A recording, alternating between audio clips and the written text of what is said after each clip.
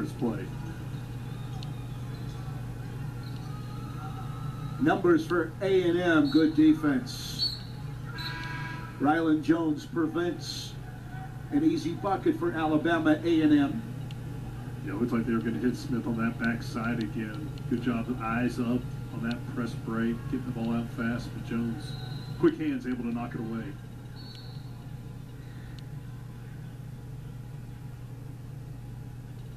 Wow.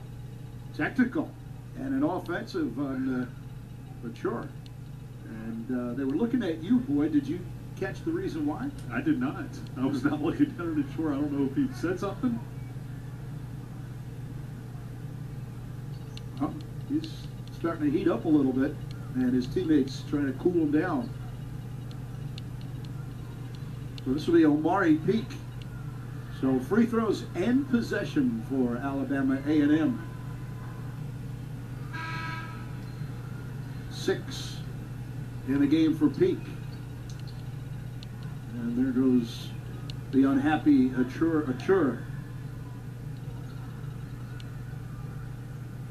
Good decision. Just let him sit down for a minute, try to figure it out, and not play frustrated out there. Peak goes 1 for 2. A&M will have possession.